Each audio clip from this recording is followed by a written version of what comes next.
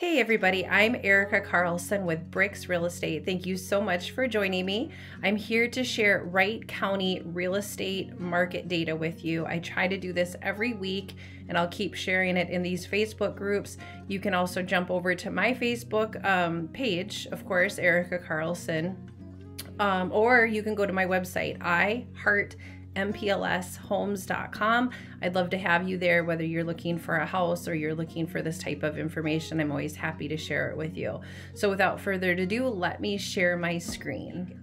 In bold on the right side, the February 22nd, really our amount of inventory just really hasn't changed. We actually have 4 less houses or properties, I should say.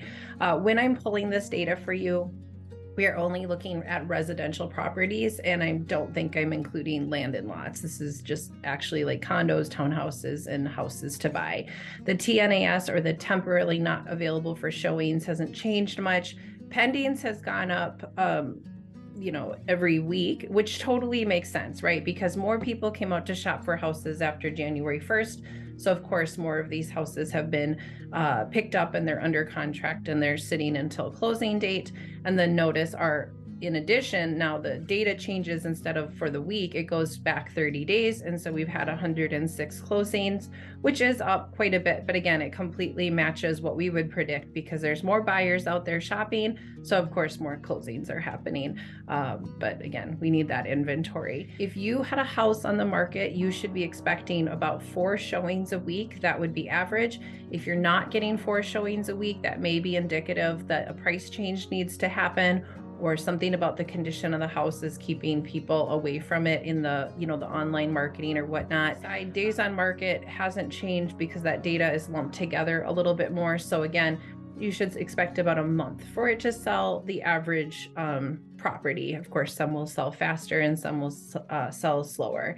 And then when we look at absorption rate, which is a fancy way of saying if no more houses came on the market in Wright County, when would we run out of properties to purchase? And the answer is 2 months. So in 2 months, approximately, not a single house would be available, which then puts us at a seller's market. That's ultimately why we're looking at this data, is how soon or how fast are things moving. And so it's fast. It's not as fast as the metro.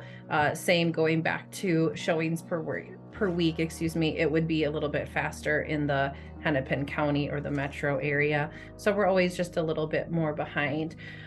In conclusion, if you want market data on your neighborhood, the only way I can supply that, of course, is if I know where the market is that we're discussing. And so I have 2 options when you click that link. One, my contact information is there if you want this to be more of a private conversation, but I did create links for the cities. So you don't have to share your address with me to get this information. You just click on, let's say, Delano or Buffalo, and you can get a general idea. It's not perfect. It is just, just general information that 123 Main Street sold for X amount. It took X amount of days. It just gives you an idea of like maybe what would happen if you sold your house, or if you're buying a house, kind of like what to expect. If you're willing to get more particular, there's an option where you do share your address so I can give you better market data. This is a fantastic information, even if you're not thinking about selling, just to keep an eye on how things are moving in the market, because people tend to just kind of want to know, to have just a general idea. This is the biggest asset you probably own, or one of them, and keeping an eye on it never hurts. Let me know how I can help in that way. We can set it up annually if you're not serious about selling. We can do it quarterly if you're kind of on that edge where you're thinking about it. Anyway, anything residential real estate in this area, I'm happy to be a resource to you. That's